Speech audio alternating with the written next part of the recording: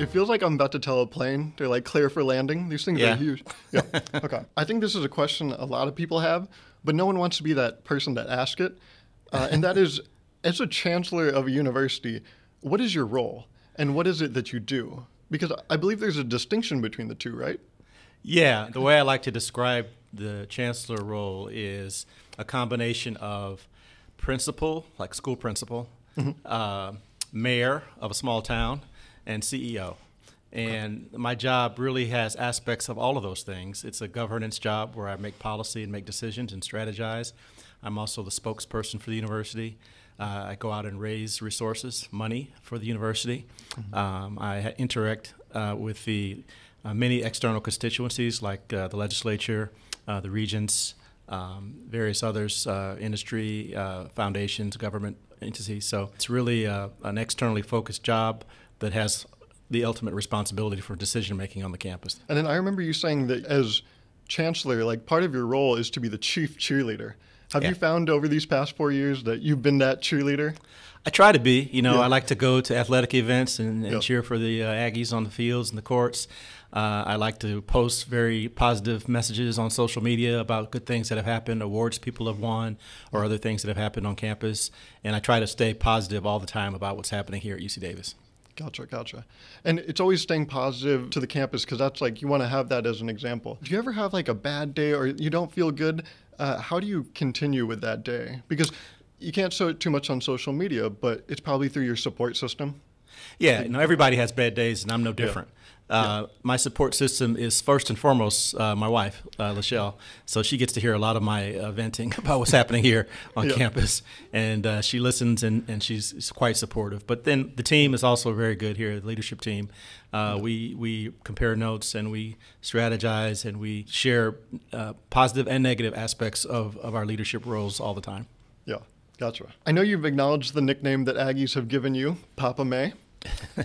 So essentially, as the father figure of UC Davis, this is probably an easy question, but in your eyes, what makes UC Davis a unique university? You know, I think one of the things I learned when I came, so I was very much aware of the overall excellence of the university, and specifically the excellence in ag and in veterinary medicine and things like that. But what I didn't know, and I think is really important, is the excellence that's really across the board in the academics and research here at the university. We have the most comprehensive university in the UC system. We say that all the time because we have more than 100 undergraduate degree programs. I think 104, I think, is the right number, and more than 90 graduate and professional programs. So there's a lot of rich areas of study and a lot of expertise. And I know that every university thinks they are the most comprehensive and best excellent place for people to learn. But I really think there's some substance to that here at UC Davis. Gotcha. And then I know a few years back, right before you became chancellor, some of your friends on the other side of the nation, they were saying, UC Davis, is that in LA? Like, where is that? Have you kind of done a job to put that on the map more for them? Like, do they get it now? I've been working at that. It's still an unfinished product, unfinished business. The funny story is one of my friends from high school was going to come visit me, and he said, I'm going to be in LA, so I'm going to just come visit you on the weekend. I said, that's about a 400-mile drive for your visit. He said, oh, well, my geography is not that good. And he was kind of a microcosm of many folks, I think, out east.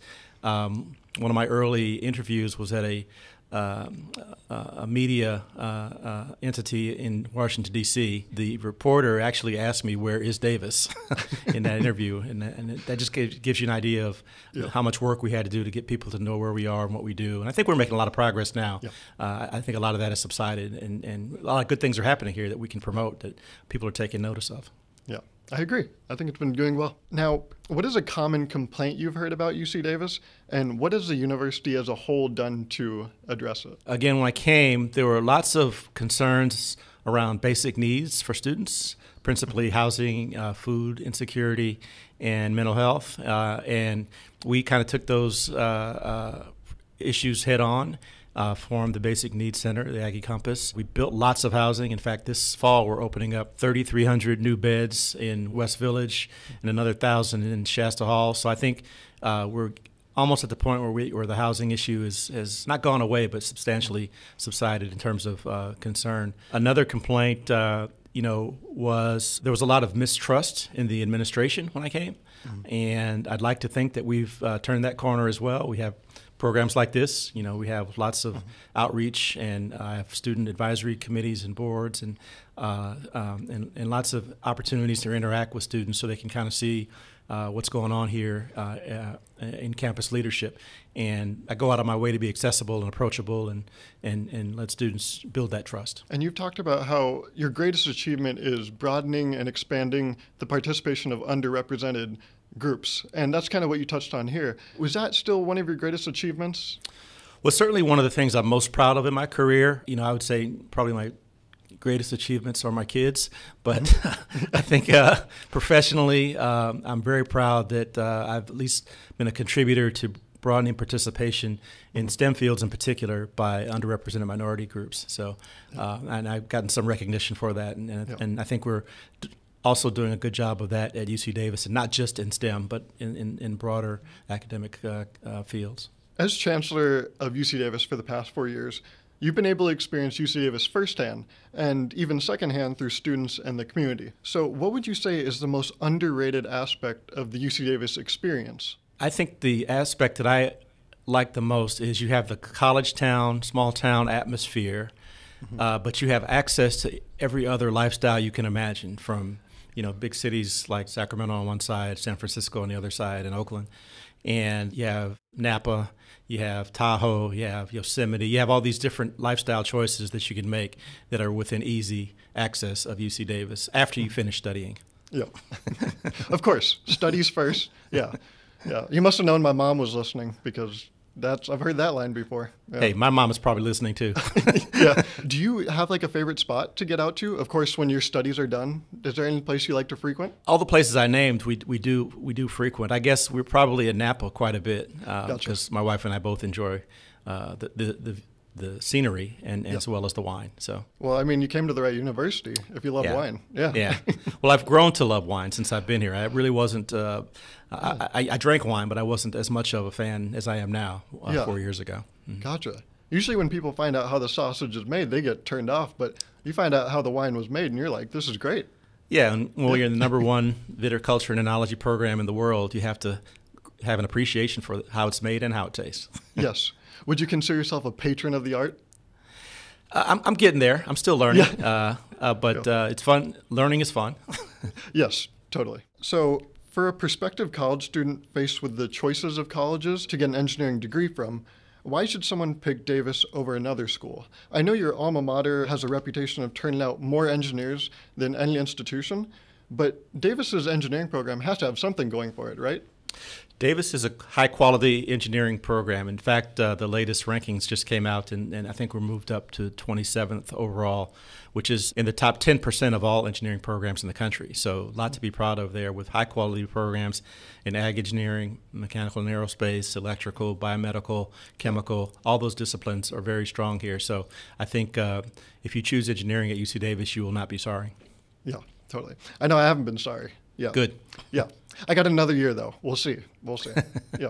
So asking for a friend, and completely unrelated to the fact that I graduate this year, what is your advice for a post-grad Aggie about to enter the workforce? I guess I would say be confident in what you learned here and what you've been trained to do. You're going to be in a very good position to be very competitive in whatever profession you choose or whatever work environment you're in. Mm-hmm. So I would say that'd be my biggest piece of advice, is just have a lot of confidence in what you have taken from UC Davis. Yeah.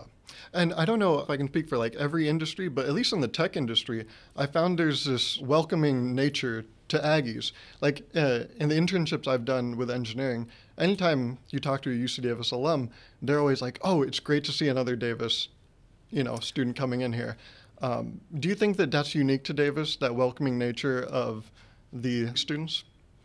I don't know if it's unique, but I know it certainly exists. I think you have about 250,000 living alumni all over the world, and anywhere you go, if you've got on an Aggie jersey or have on a hat or something that identifies you as an Aggie, you'll find somebody who will say, hey, how you doing, and welcome you into whatever it is they're doing and have a conversation with you. So if you go somewhere to work and there are other Aggies there at your workplace, they're going to mentor you and help you be successful. Yeah, that's great. Yeah, I know. I see sometimes Davis reposts those things where someone's wearing like a sweatshirt and then they do a photo op with someone because they're like, oh, no way. Look at us. Yeah. Yep, exactly. Obviously, there's people in your life that know you better than anyone else, whether that's your wife and daughters, the people you work with every day, or even former president of Georgia Tech, Wayne Clough. But what is one thing you wish more people knew about you? Wow. Okay. I would say I'll tell a short story to get to my point. My youngest daughter is a teacher. She teaches preschool, and my wife had a birthday last month, and my daughter told her class, "It's my mom's birthday," and the kid said, "You have a mom?" so I guess the point of the story is I would like for people to realize that I'm human. You know, I have strengths and I have faults just like everybody else. Yeah. I love superheroes, but I don't have superpowers. So there's some things that I just, I wish I could do or do more quickly, but we're making progress, and I just hope that people understand that I have human limitations and constraints like everyone else. Gotcha. That makes sense. But we don't have superpowers yet. Not yet. You still have a story to tell. But if you were to happen upon a superpower, do you have a preference? I think I'd want to be telekinetic, so I could move things with my mind. Yeah. Gotcha. I know in cartoons growing up, they always see that character like trying to raise the TV remote. Would that be your main usage, or do you have like something in mind? I'd try to do something a little more profound or helpful than moving my remote. Yeah. I'd try to do something where we could have I could have a positive influence on what's happening in the external society. Yeah. And that's in very superhero nature. You've said that your favorite part about superheroes is how they use that power for good. Exactly. So you're living your law. Yeah. Same thing we do with education. We try to use it for good. That's true. Oh, yeah, you can learn stuff, and then it's what you do with it. Yeah. Right. Now, as you can probably guess, COVID is on the minds of students and families as they return to campus. And the university has been sending out great updates about what it's doing to prepare the campus, but there's still a lot of anxiety. As a parent yourself, what can you say to ease this anxiety that so many people are feeling? Well, first, I'd say anxiety and uncertainty is natural, so don't feel bad about feeling that way. We've had a year and a half of really difficult times, but I wouldn't be inviting students back to UC Davis for in-person learning if I didn't trust what we were doing enough to bring my own daughters back here, if they were students here. So I'm feeling very confident in our vaccination mandate. We have about 95% of our students vaccinated currently today, and I think that number will still climb a little bit before classes start. We are maintaining the mask mandate indoors. We have a testing regime that's really second to none. And I think we can be confident that we're going to be as safe and healthy as we possibly can be until the pandemic has dissipated. Gotcha. Awesome. Well, I know, like I said, my mom's listening, so she's going to be happy to hear that. There's about like 6 people that watch my videos, and I just found out last week she's one of them. So that's great. Yeah. And now, Davis, they're known as the bike campus of the world. Yeah. I don't know if that's globally recognized, but we say it. And do you ride a bike frequently? I have a bike. I don't ride frequently. Okay. I'm usually in a suit, or I'm usually between Davis and Sacramento, so riding a bike is not as conducive as it might be to the job here, but I do try to ride when I can. Gotcha. Have you ever been the victim of an accident? Not since I've been in Davis, but I've seen plenty of accidents. Oh, yeah. I know. Oh, yeah, I see it sometimes. Yeah. Oh, man. I just thank my lucky stars. That's not me.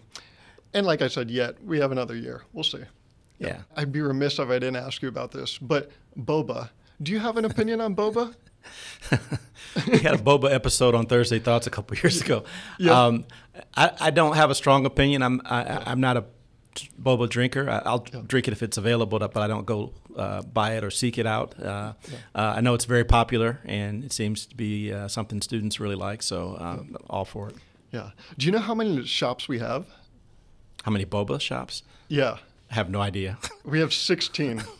In Davis? Yeah, in Davis. Oh, that's incredible. I would not have guessed that many. I know the one at 3rd and A. I see that one with the line all the time. Yeah. Oh, yeah. They're popular. I have to admit, though, I'm kind of a boba noob myself. Like, I don't know much. I get these same 2 flavors, like taro and Thai.